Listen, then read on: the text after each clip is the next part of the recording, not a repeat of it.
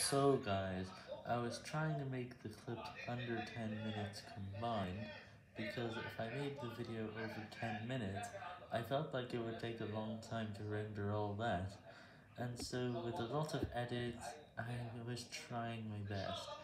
and at the ending had to be compressed so it would be under 20 seconds in length, instead of 5 minutes, and this is what I'll do. An edited version will come right up soon after, and I'll have another gameplay video for you ready